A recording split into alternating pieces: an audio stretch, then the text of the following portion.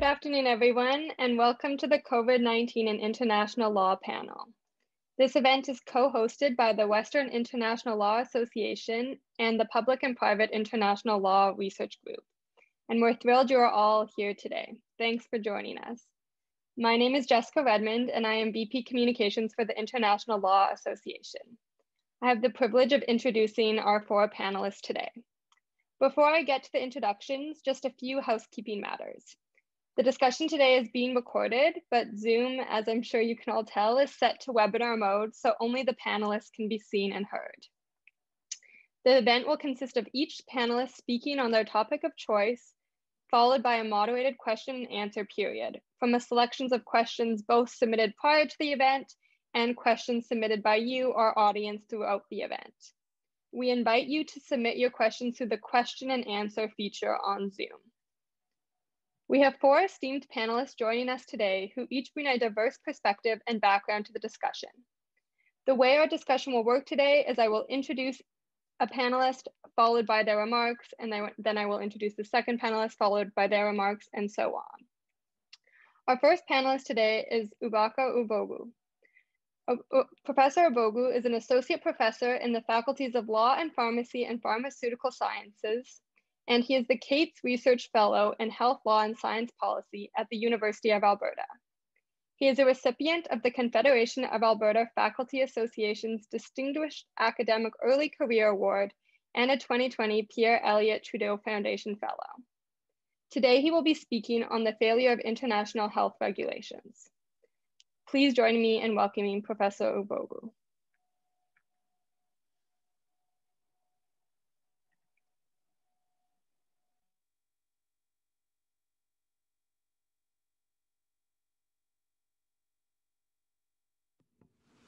Thanks, Jessica. I hope everyone can hear me. It's a great pleasure and privilege to join this very distinguished panel. I'll keep my remarks very brief because I am more interested in hearing what my panelists have to say than perhaps in what I have to say. But my focus, what I was asked to focus on is on the international health regulations and how it might have failed. It seems a bit odd to be talking about international health regulations and how it might have failed now in November. This talk was originally supposed to happen much earlier, where the comments I'm going to make will make much sense. And I've since that time come to see what I'm going to be talking about not as necessarily a failure of the international health regulations. There are some gaps I think that need to be addressed, but more as a failure of persons who have actually signed onto this document and who are bound by it to comply with the spirit of the regulations. So I'll be focusing mainly on the spirit of the regulations, what they are intended to do, and how I think the nations who are signatories to it, including Canada, have, in the way they've responded to this pandemic, departed from that spirit, and how that doesn't serve us well in terms of how we might think about a future pandemic and the responses that nations will have. And some of my remarks will be salient for what is probably the next big discussion we're going to be having about this pandemic, which is how do we ensure the fair and equitable global distribution of vaccines when we have them. So for those of you who may not be aware of what it is, the International Health Regulations is a set of regulations that has a history dating back to the 1960s. It started out as the International Sanitary Regulations, and it then evolved into the International Health Regulations, and it was amended in 2005. There was a major update in 2005, and the regulations consist of rules that is supposed to guide the global community in dealing with the spread of disease. So it is considered to be the key global instrument for protection against the international spread of disease. The focus of the regulations is on early identification of disease that has a potential to spread beyond the ground zero, if you will, and to then manage the disease, so identify it, inform the international community through the WHO, manage it, and also set out rules for how international travel is supposed to occur when a disease that has a pandemic, that's considered international health emergency, is present. So the reason why I'm talking about this is that at the start of this pandemic, I don't know, if anyone still remembers the start of this pandemic, but if you do, you'll recall that on the 30th of January, 2020, the Director General of the World Health Organization declared that the novel coronavirus outbreak was a public health emergency of international concern. This declaration is actually something that arises out of the Director General's responsibilities and powers under the international health regulations. So that's the point where the international health regulations is seen to formally kick into effect, even though as early as the time it's identified, the international health regulations operate. And that's the set of regulations under which the World Health Organization acts and provides support, and under which member states, including Canada, are supposed to provide support to extinguish the disease and avoid its international spread. So go back to January, and what really happened in January? I remember going on a TV interview at the time to speak about the repatriation of Canadians from China. That seemed to be at the time the biggest issue. Why was Canada more interested in terms of its response to what was now an international, a public health emergency of international concern? Why was Canada more concerned about bringing back its citizens from China? At the time, I felt that that was the wrong move for the government of Canada, that they should be more concerned with helping China to identify where the source of the outbreak and making sure that the outbreak was contained in China. But considerable energy was spent on trying to repatriate Canadians. In fact, it became a controversy on its own. And that controversy centered around the fact that many people felt that the Canadian government was not doing enough to bring Canadians back from China. And here we are today. The disease is with us. At the time when I did this TV interview, I argued that if Canada did not change its focus, the disease will surely make it out of China. And that insisting it was going to bring back its citizens as the primary concern was a wrong focus, and that the disease makes it back here, then all that effort would have been wasted because it's here among us. And again, here we are today. Now, as I said, I want to allow time for my co-panelists to contribute. So I'm just going to say two things about how I think this is a failure of member states to comply with the international health regulations, and then very quickly what I see as the gaps that should be patched. Because Canada wasn't the only country that did this. In fact, it became a game among developed countries to see which one of them could repatriate their citizens. And there was debate in many jurisdictions in the US, in Europe, certainly Australia, about whether or not they should repatriate their citizens and how fast they could do that. So two very quick things I see as problems here. The first is that the international health regulations, one of the key commitments that member states have to sign up for when they become signatories to this is that they have to agree to collaborate actively in stopping the international spread of disease. And I think the early actions of all these countries, and I'm happy to elaborate on this in the question period, did not reflect this very fundamental guiding principle of the international health regulations, which is that collaboration is absolutely essential. The second is that they also have to provide support. And the support is supposed to not just be for their own interests, but for the interest of stopping. So the support is geared towards stopping the international spread of disease. And I also feel that they didn't do this well enough. Now, in terms of the gaps in the international health regulations, I think it's focus on how you sort of stop the disease, identify and stop the disease, and also its focus on travel leaves out a lot of things that we now know could be properly addressed through international cooperation.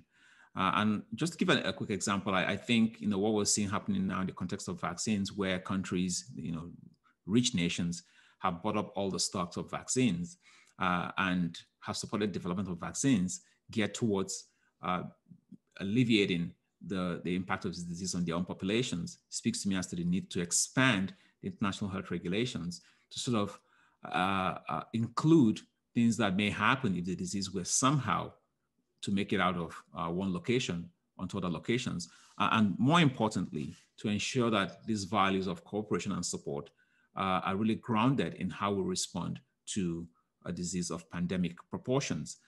As we've seen with this example of COVID-19, it doesn't help to be selfish. It doesn't help to think in insular terms.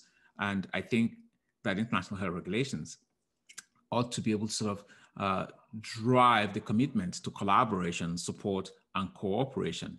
And if it doesn't, then we come back to the age-old question about international law. And I'm not an expert in international law, so I'll leave this for those who are to respond to that, which is, why do we have it if people abandon it when we need it?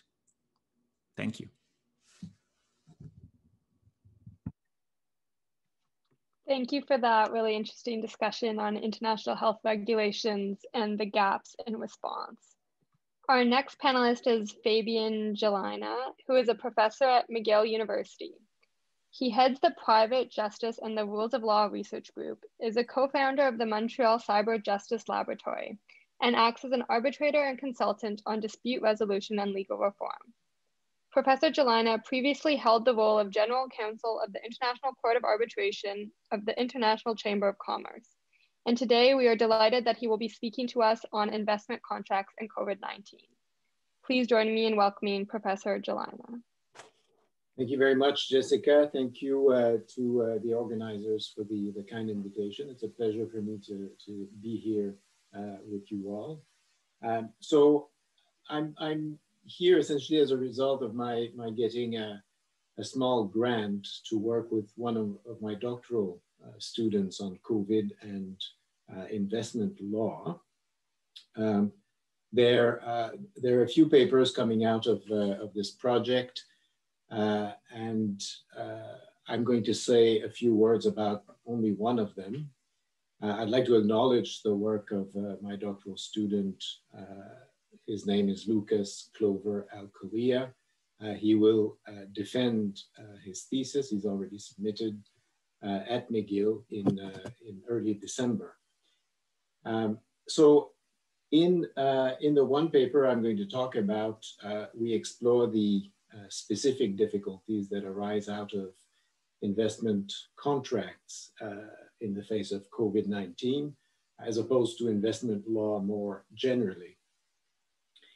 So COVID-19 brings what we may call changed circumstances, a very broad concept. The problems that arise for investment contracts in particular is an uncommon level of uncertainty about the governing rules. How should we deal with that? It's an important problem because very few people realize that among the ICSID cases, the cases resolved under the Washington Convention, 10% of those cases involve an investment contract. So we're talking about the rules that would govern changed circumstances. This is a very general sort of term to encompass, to take a broad view of the issue. And this actually links up to different doctrines in different legal traditions and different legal systems. So we take a transsystemic, international, transnational view of the problem. You will know some of these doctrines at common law as impossibility, frustration of purpose.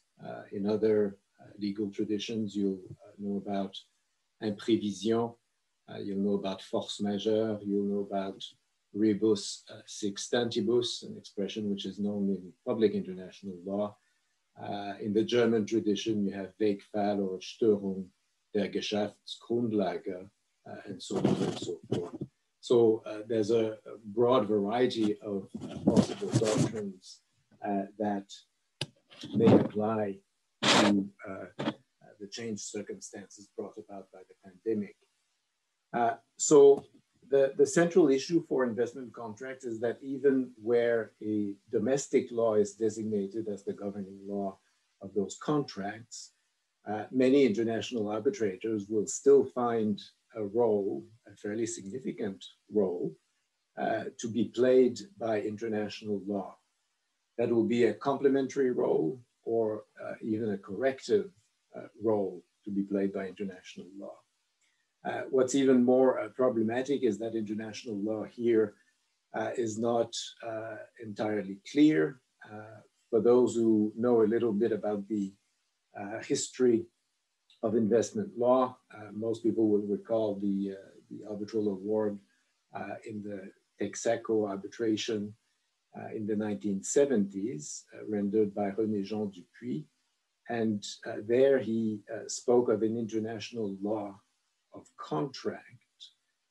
But there's obviously an ambiguity here because in civilian jurisdictions, you have a law of contract for private relations, and you have a separate law of contract for administrative contracts, that is contract between private parties and the state. And this is a different system. And so one doesn't really know what the proper source of an international law of contract would be between public international law on the one hand and the instruments that we find for the governance of private transnational contracts like the Unidroit principles or the CISG. And so the role that arbitrators want international law to play in that context create a lot of uncertainty. It opens up a large number of possibilities about the relationship between the governing law designated by the parties or by the contract and the various versions or sources of international law you may look to. And this is a problem even where the parties have designated a governing law. In some contracts, you don't have a governing law designation at all. So I don't have much time. I'll just say that one of the takeaways here is that well-drafted investment agreements should make extensive provisions for changed circumstances so as to ameliorate the uncertainty that arise out of the governing law problem. So this is of course advice for the future. It's a little bit late when the problem has already arisen, and we already see problems arising out of the pandemic for investment contracts. We've identified at least two. One of them is in Peru, where the collection of tolls on the highway were suspended to prevent contact between the tellers, the gatekeepers, as it were, and the drivers as a result of the pandemic. And these are concessions or based on concession agreements, and there's a notification of an investment arbitration based on that. There's also a case that came up in Mexico where the energy regulator got involved in supply management for the provision of power, and essentially suspended the pre-operative tests for all renewable energy plants, just getting involved in supply management because the pandemic, and this is an openly stated reason, the pandemic has drastically reduced demand. So these problems are coming up, and the only thing I can do here is offer advice for the future for contracts that are being drafted now. So we took a sample of publicly available investment agreements, and we found that they do contain, in general, relatively detailed clauses that pertain to changed circumstances. They do so in terms of force majeure and hardship. And those are the terms that are found in transnational law instruments, such as the Unidroit Principles of International Commercial Contracts. These clauses, force majeure and hardship, have an international ancestry in the very old model clauses that the ICC, the International Chamber of Commerce, has always published for use in international contracts, and which were last amended in March, in March of this year, at the outset of the worldwide outbreak. So this is a second finding. You do find these clauses in terms of hardship and force majeure in these investment contracts. But then we looked at how these clauses have been interpreted, in some cases by national courts. And I would say a third takeaway would be that there's a limit to what can be achieved with such contract clauses, no matter how detailed, when a governing law is superimposed on it. So depending on the governing law that will be applied to them, they will be very different things. So I'll stop here just to leave time for questions. Thank you so much for your insightful comments, Professor Gélinas. Our next panelist is Valerie Oosterveld. Professor Oosterveld is a full professor at Western Law. She teaches, researches, and publishes in the field of public international law, and she is the co-director of the Public and Private International Law Research Group. Today, she will be speaking on the impact of COVID-19 on international refugee law. Please join me in welcoming Professor Oosterveld.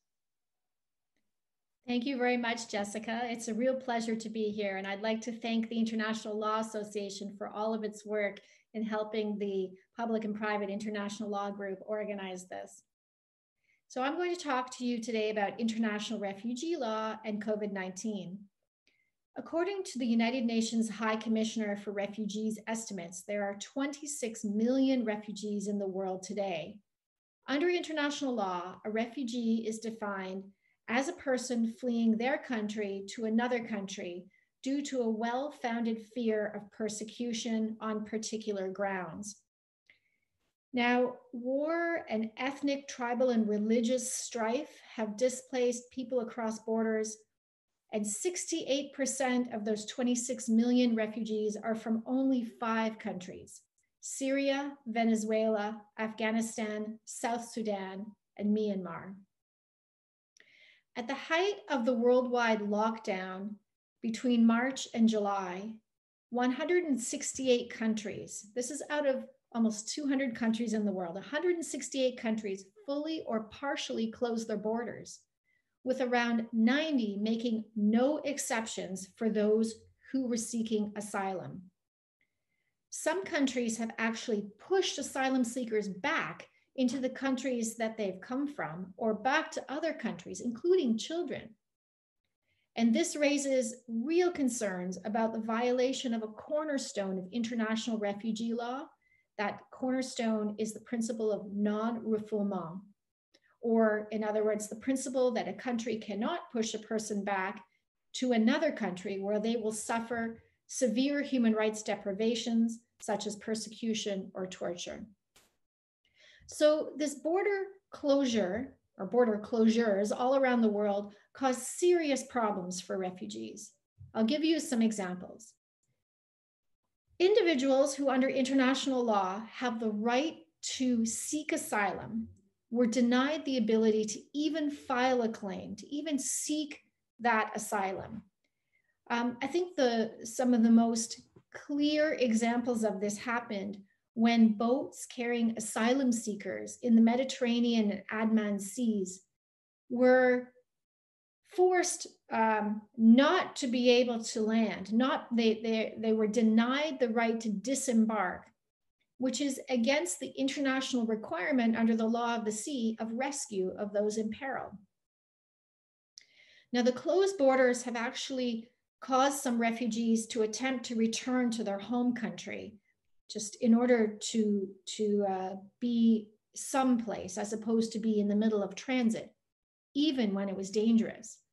But some of those who decided to go back to their own home country were denied entry due to the fear that they could bring in COVID, even though under international law, citizens have the right to return to their own country. Now, another impact of the border closures is that for the first time ever, the United Nations High Commissioner for Refugees, together with the International Organization for Migration, had to suspend resettlements of refugees from refugee camps to other countries where they can permanently settle. They had to actually stop that process. And normally they would resettle approximately 110,000 refugees per year. They currently have been able to resettle less than 12,000, and they expect that 2020 will be a record low for resettlements. Healthcare that used to be provided to refugees in many countries ended up being diverted away from refugees so that it could be preserved for only citizens of those countries. This ended up leaving refugees vulnerable, not only to COVID-19, because they often live in crowded refugee camps, but also to other preventable diseases. Now, lockdowns have led to a spike in sexual and gender-based violence everywhere, not only with respect to the refugee population, but all over the world.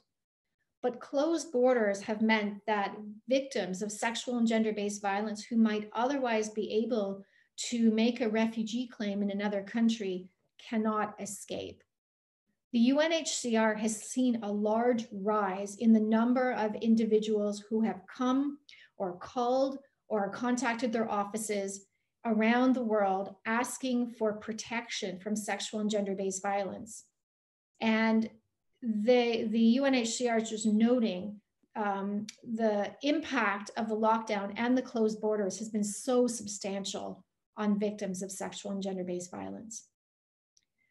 Another impact of the closed borders and denial of refugees to be able to even file claims of asylum is that refugees have also been kind of stopped from being able to find a way to support themselves. So for example, refugees have often joined informal economies, so underground economies, in order to survive. But the lockdown and the border closures have kept them in place, and their economic livelihood or economic way of survival has just been eviscerated because, of course, the informal economy is one of the first places to go during lockdown. Save the Children has estimated that refugees, many of them girls, account for around 40% of the 9.7 million children who were taken out of school or who had to stop school due to the lockdown and border closures. And unfortunately, what that means is that for girls, where there's been the real push to get them into school, the lockdown and the border closures have led to a reversal of years of progress in ensuring that girls receive an education.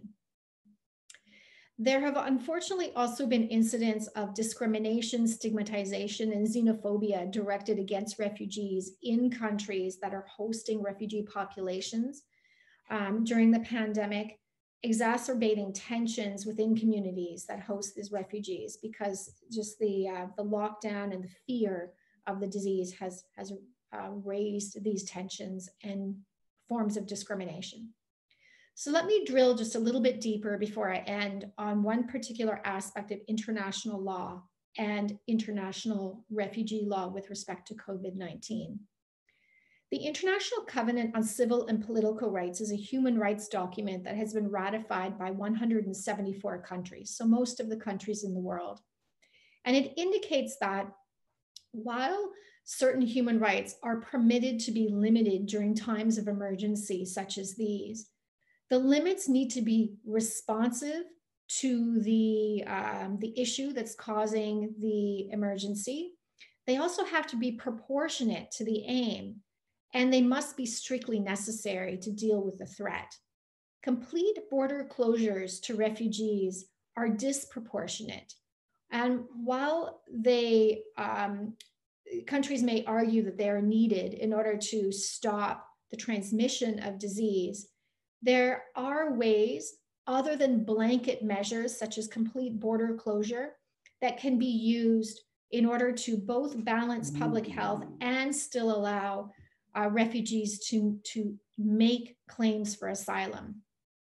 On the positive side, the UNHCR has indicated that 113 countries have restarted their asylum processes since July, with over 100 of those using creative solutions, including virtual technology, to assist in the processing of asylum claims, as well as the UNHCR has seen those organizations that help refugees also using virtual means to help provide them with referral and counseling services. I should also mention here that there are some human rights that simply cannot be limited under international law, such as the right to be free from torture and the right to life, even during a public emergency. And this is where I circle back to the norm of non-refoulement, which unfortunately has been violated in this confluence of refugees being trapped due to border closures and the COVID-19 pandemic. And this is where countries have been sending individuals back to areas where they are at severe risk because they could be persecuted, because they can be tortured, but also because they may have absolutely no access to quality healthcare or any healthcare at all. So there are some real concerns in the international refugee law world with respect to the impact of COVID-19, even as there have been some solutions to address these impacts. Thank you.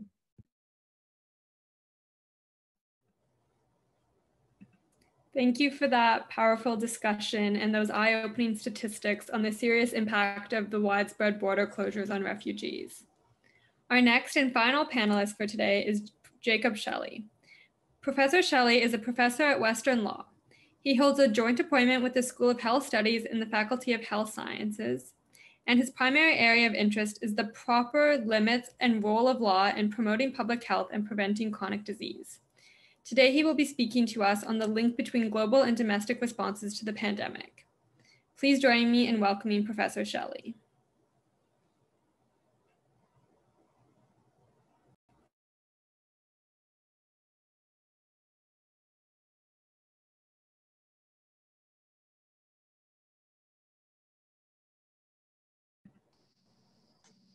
I think I was muted. I apologize if that was the case. So welcome. Hi. I'm going to start over in case I was muted.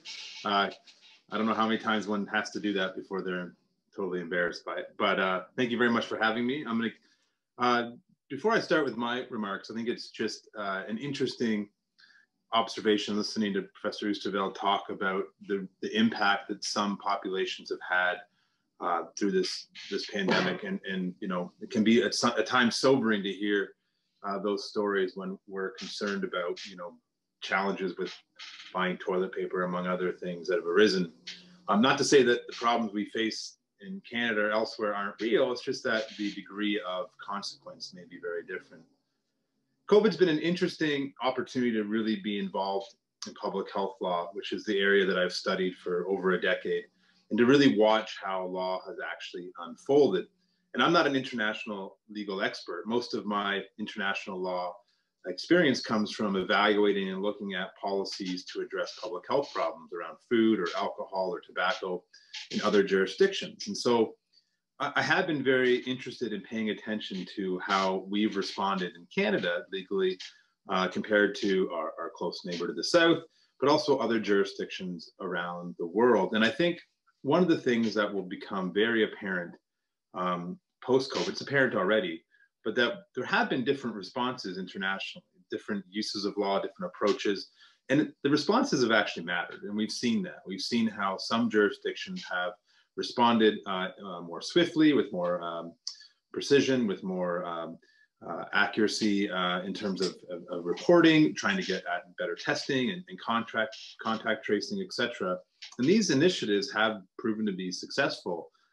It's always going to be a question of whether or not we can simply adapt one jurisdiction's approach into another domestic setting. But I think the fact that there have been very different responses to this pandemic with very different outcomes is going to actually be such a fascinating area for future study for future legal scholars, should anyone be interested in that.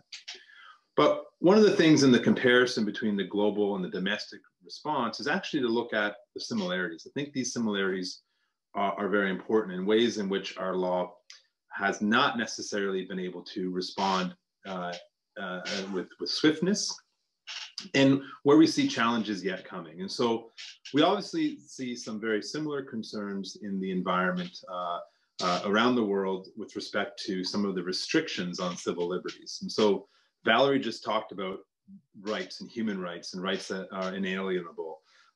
And the reality is that much of our discourse is nevertheless focused on another set of rights, rights to not wear a mask, rights to maintain a business, etc. And it's been an interesting thing to observe how the same civil rights kind of complaints have arisen throughout the world. So I think of the rallies that have occurred in Toronto, in London, elsewhere in Canada, against masks, against restrictions. And you can see these happening, obviously, in the US, you see them in Germany, you see them around the world in many respects. And so there is something in these, in our response to this pandemic that is worth reflecting on. And some of it is with the perceived interference by the state. And I think the public health may have some responsibility in that. Much of what I do is talk about in my professional life about how to restrict and change food environments, or environments around alcohol consumption and availability, or tobacco or cannabis. And so often we are restricting opportunities. And so we see that perhaps the pushback occurring. We see also a very similar problem arising around the world, particularly in the US, but not limited to the US, and the UK and Canada and Europe, around misinformation. And we see how our current legal structures are inadequate to actually really address misinformation, particularly when we've given and ought to give such importance to the freedom of expression. But we have platforms, we have unfortunately presidents that are touting misinformation. And we've seen that our ability to respond to and to eliminate, or to at least address or subdue that kind of information has been very challenging for legal response. And then we also are now emerging in this world of excitement where we're talking about vaccines that have proven to have some efficacy, and people are very, very excited. And we are about to enter into a very, very tumultuous time of trying to determine what it means to equitably distribute vaccines. For example, today in the news, or maybe it was yesterday, Ford Motor Company was reported to have bought many, many, many large freezers, industrial-sized freezers that can hold the Pfizer vaccine, I believe it is. I may be getting that wrong, and Professor Ogbogu can correct me, but but they purchased freezers to store their own vaccines for the purpose of distributing to their workers. Now, this is a valuable thing. It's a distribution of a vaccine, but how it's being done, who's being done by, is somewhat concerning. And we are going to have many, many discussions yet of what it means to equitably distribute vaccines. Now, we've seen different domestic responses. There are many we could talk about, but we're all, dealing with fundamentally, in many respects, the same problem. We may have different starting points, different infrastructure. And one of the things that's been mentioned a few times, and I think is really, really important to emphasize, is that internationally, we are going to need to see better legal coordination moving forward to address this. So we started with a discussion about why have international health regulations if they're going to be ignored?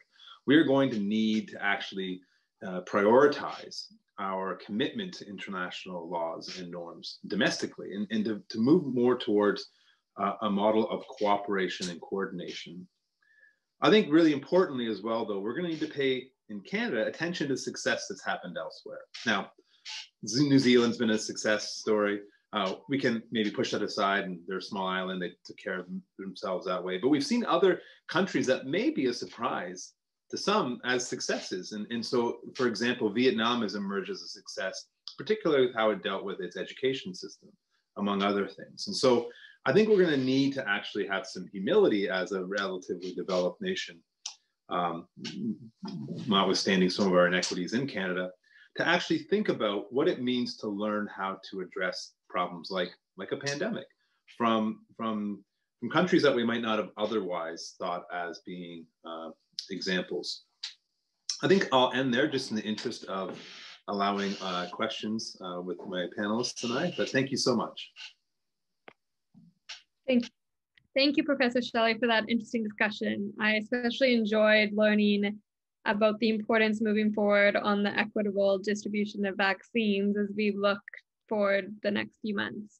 Thank you again to all our panelists for your unique and interesting contributions. We will now move on to the moderated discussion portion of our panel, which will be moderated by Bushra and Sam. If all our participants could please put their videos back on, that would be great. Thank you. Thank you so much, Jess. Hi, everybody. My name is Bushra, and I'm the co-president of the International Law Association. Thank you again for joining us today, and I will be moderating this panel along with Samantha Steeves, who is our VP Finance for the International Law Association at Western.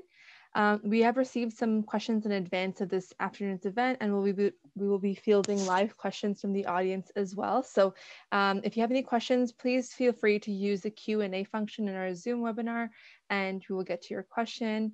So I will start off with a question for all the panelists to consider, so any of you may respond. COVID-19 is referred to as a global pandemic. In your opinion, how much of the response of this pandemic has been globally driven? Has state-focused action superseded any intentions of eliminating this pandemic on a global scale? So any panelists can go ahead and answer that question. I don't mind jumping in right away to say that I think this question was addressed in my good friend Ubaka's first presentation by saying like how we even focused our energy towards extracting, repatriating citizens definitely demonstrated an inward focus and not an outward global focus. So I think we've already heard that a bit, but we also have seen in colleagues of ours in law schools at York and in Ottawa have written about how things like border closures have been largely symbolic acts to try to reassure the domestic population without giving consideration to things on a bigger scale. So I think we have definitely seen a very state-driven response, particularly, in the West more than maybe elsewhere. So yeah, go ahead, Fabien. Yeah. Okay. So I agree with that, and I'll follow up by saying that the one thing the pandemic has shown is that states tend to act in their own self-interest, and it has really highlighted that. And in some ways, that's understandable. But what you want to see really is action that treats disease as a global problem, not one that treats it as if it's a national problem. I think that's where things start to fall apart is when states start to treat like it's a national problem, even though we know very well that even if you solve it, it's going to come right back because you haven't solved it globally. Now, having said that, I think we can also celebrate some things that speak to global cooperation. So I'm very heartened by the announcement of the AstraZeneca vaccine, for example, which seemed to have been designed from ground up to be a vaccine for global distribution, as opposed to the Pfizer or Moderna examples. That was designed to be cheap, to be distributed freely in places that they can afford it, to be put in a fridge instead of cryogenically frozen. And so you can see that their thinking is towards global, and the WHO has actually galvanized some nations to get together and provide financial support for making it available to countries that don't have it. So I'm heartened by that, but I think the response to things like this largely focuses on local interests, and we need to change that because disease is no longer a national or local concern. It is now an international concern. And that's my daughter making all that noise behind me. I apologize. Yes, I agree that there's quite a bit that may seem a little depressing in the response that we've had. But I would like to sound a slightly more positive note, as Ubaka has done. One thing I would like to mention is the cooperation, international cooperation in research. I don't know much about medical research, but from what I've read, the level of cooperation and particularly the sharing of data has been unprecedented. On the more normative side of things, which is a little bit closer to my territory, I would highlight that even though there's not very much by way of a global response, I think we've seen quite a bit of sharing of best practices. There's quite a lot of exchange that is informal, and even though states behave as self-interested sovereign states, they do look across their borders to see what other people are doing and the possibilities that they have in their response. And we've seen, I think, a very high level of that information sharing during the crisis. So that's a slightly positive note in the otherwise rather depressing scenario that we have.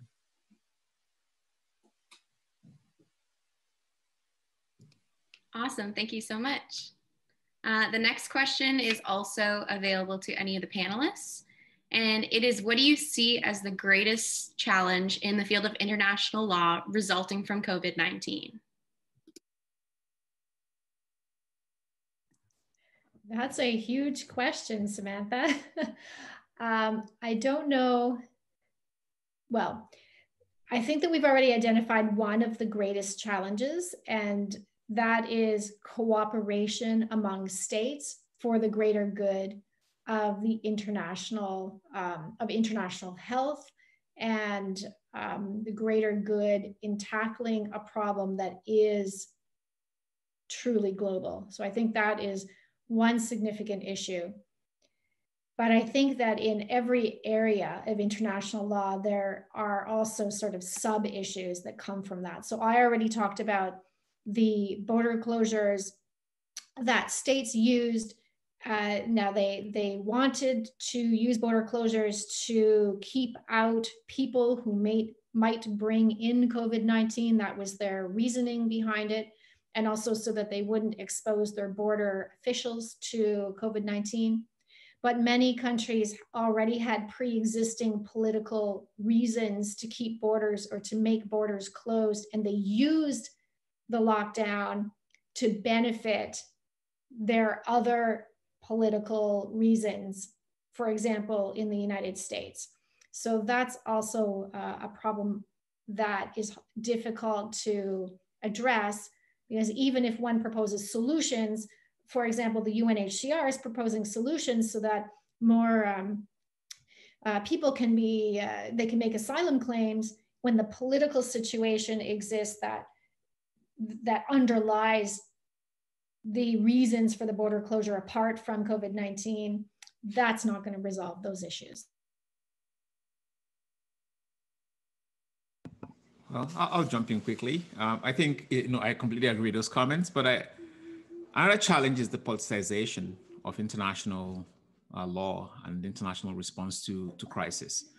And I think you see that in sort of the refugee context. You see that in the context of health and pandemics, in the context of persons who are trying to immigrate for better opportunities elsewhere. There just seems to be, it's increasingly the case that instead of thinking of sort of an overarching norm that should guide international relations and that should guide how we make law about our international relations, we seem to be pulling apart, right? We saw that in the actions of the US president in pulling out of the WHO in the middle of a pandemic. And I think the politicization of international responses, which I think has always been there, but seems to have become heightened, doesn't bode well for how we actually create norms and laws to deal with things like COVID-19. Hopefully the US rejoins the WHO, but I think they've set a really bad example, which is if you're not doing what I want, I'm out. And I think that's the really dangerous lesson they've said, is because international relations and international law does not really operate around the idea of insularity and selfishness. You have to be willing to give up something. And I hope people don't pick up on the Trump example and run with it. I'll be very, very quick, and because this is a bit of a tangent, but it's important that one of the things that this will help us realize is that what is happening currently internationally has been happening. So, for example, in the context of sugar, WHO came out with guidelines. US said, do this and we pull out. So we have had a structure in place for a long time where states have been bullying the WHO. And I think we now have maybe realized the importance of having an independent and not that kind of political influence. It's not new. It's just that this time it's such a grand scale that we can observe it. I would agree that this is a problem that we've had. It's just highlighted the weaknesses of international law. There's always been a struggle in international law to, I think, moving from, I would use Lon Fuller's image, moving from a logic of reciprocity, self-interested give and take between sovereign states, to a logic of shared understandings and common purpose. This is what the crisis has highlighted for international law, and the tension, I think, has not changed. Sorry, if I may just jump back at this. I'm very fascinated by this question. And I'm going to put Valerie on the spot here because I think it's one thing to say it's always existed, right? But it's also existed within national borders, the politicization of everything. And I mean, it doesn't necessarily, I think, reduce the legitimacy of international law. It never has, to the scale that we're seeing now, where it's about undermining the system in such a way that it doesn't exist anymore. It's one thing to say I'm not going to be a signatory to this because I disagree with what you've proposed. It's another thing, I think, to say, I will pull funds from you so as to make you not exist anymore. The US has a tendency to disagree on this, some international commitments where it feels like its national interests are being compromised in any way. But I think there's something different about this action where they're saying, we're actually out to kill this organization. And I can tell you, because I was at WHO shortly before this pandemic started, and the struggle with funding. The US pulling out of the WHO is basically a dead nail. And that to me was something different, something on a different scale, I think. It was about an existential thing for the WHO. And Valerie, I don't know, if what's your take on this? Have you seen examples of that before where there's an attempt to actually not just disagree, but delegitimize and destroy, essentially? Well, and the only thing I meant to say is that these attacks have been on institutions that have made inroads into the principle of state sovereignty. And we're just taking that back in a way that is could be qualified as savage. And I fully agree with that. It's shocking because many of us believed that we had made so much progress in international law, and we saw how quickly that can go.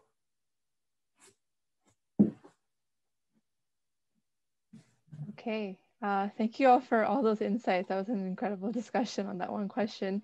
We have another question here. During the COVID-19 pandemic, many countries blamed others for not stopping the spread of the virus or for being negligent in their proactive policies. How do you see this impacting relations between countries during negotiations of treaties and other interactions going forward?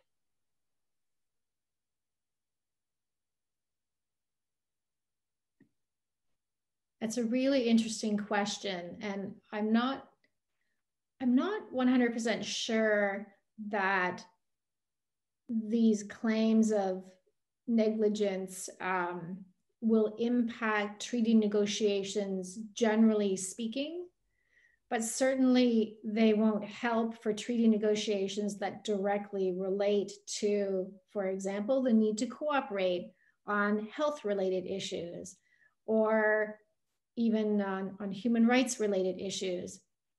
And they will, depending on the country, now of course, we saw this mostly raised between China and the United States, with the United States blaming China, that China reacts to any criticism.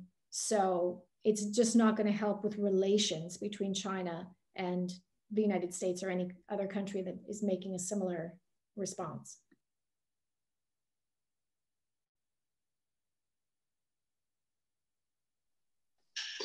This is not my area, but I'm an academic, so I can speak to it.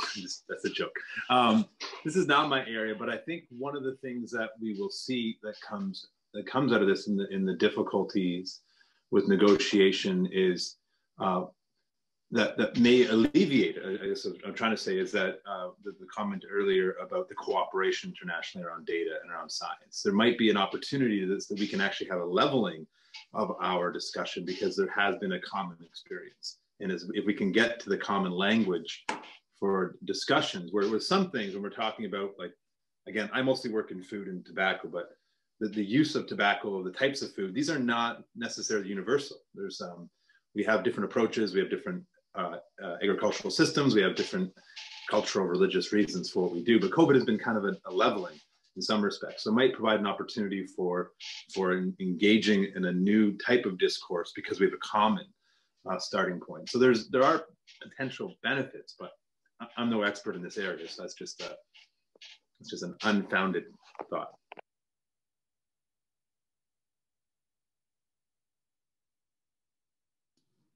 Excellent. Well, we have a live question here, and the question is for Professor Oosterveld, but anybody feel free to jump in.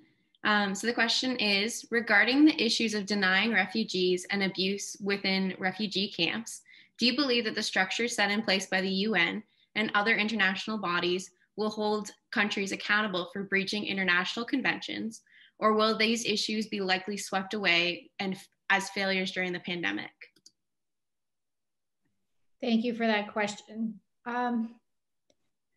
So one of the main challenges in international law, particularly international human rights law, international refugee law, the public international law side, is that there are not easy routes in order to hold countries accountable in ways that we would traditionally think would be accountability. So for example, I am very sure that there will not be any lawsuits by one country against another brought to the International Court of Justice with respect to the way refugees have been treated.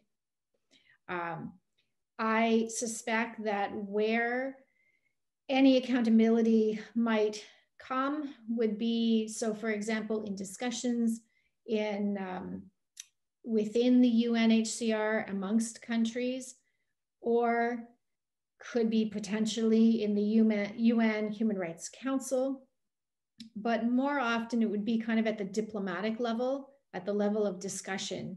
The UNHCR is in a tricky position. It needs states to provide funding and cooperation and assistance all over the world in order for it to be able to do its job. So while it can go a certain distance in criticizing states, critiquing states for the way that it has dealt with asylum claims or lack of asylum claims or lack of dealing with discrimination against refugees or lack of dealing with schooling for refugee girls, for example, they can only go so far before states may push back or turn away or stop cooperating altogether. So there's this real diplomacy dance that has to happen. And it's only really in there, unfortunately, that I think there'll be these sorts of discussions on failures. Okay, so I see we're a bit over time, so we'll do one last question. Thank you for being patient and staying on. Our last question is generally for the whole panelists. Countries with autocratic leaders like the Philippines and Hungary have used lockdown measures for safety to also consolidate their power. And so what measures do you think the international community can take to ensure that emergency powers granted during a crisis aren't abused?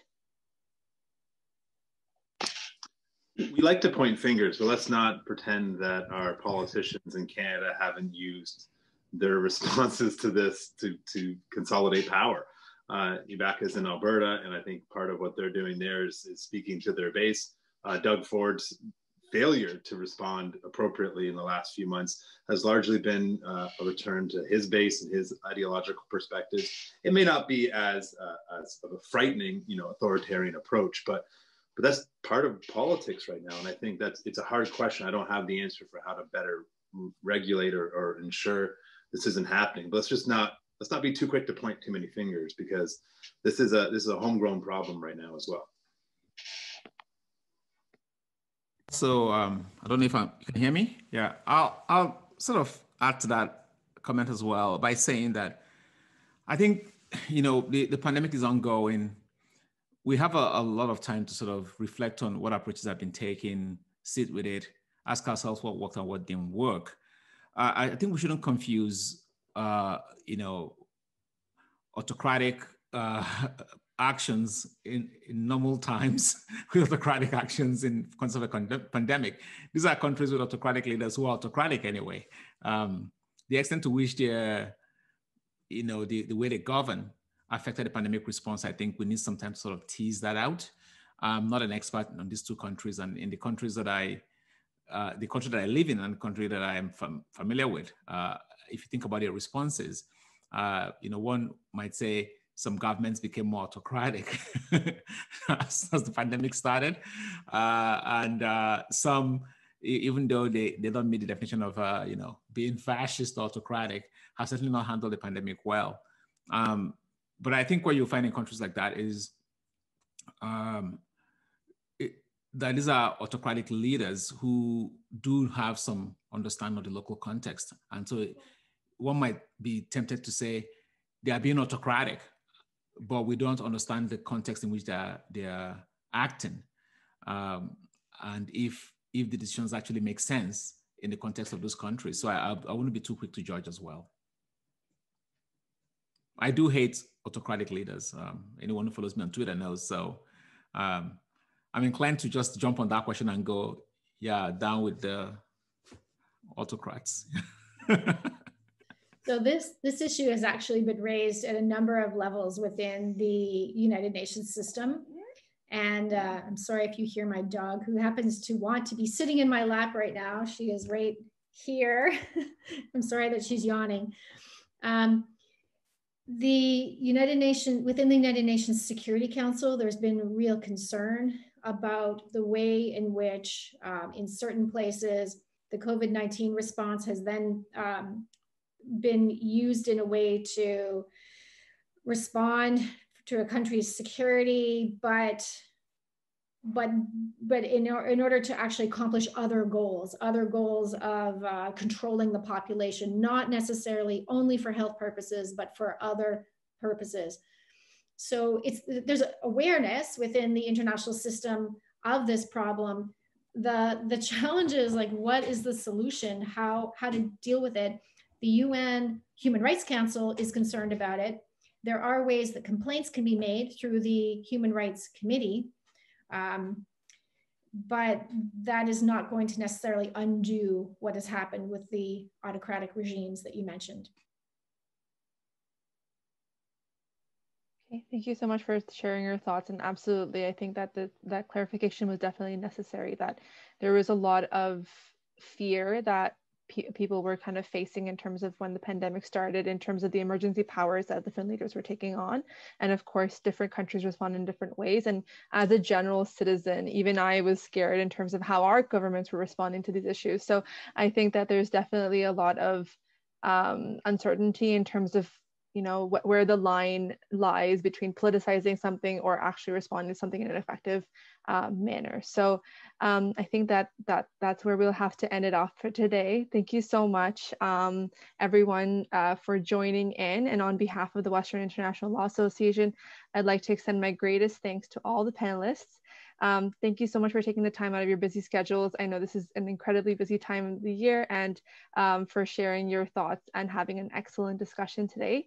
I'd like to specifically thank Professor Oosterveld and the Western Public and Private International Law Research Group for helping us organize this event, and Jessica and Samantha for your efforts today as well, and Corey, who's logged off, our systems administrators, who's helped us set up our technical way for the Zoom webinar to happen.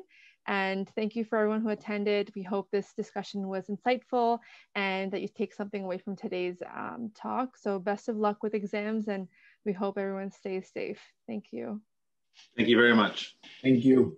Thank you so much. Bye. Thank you. Bye-bye, everyone.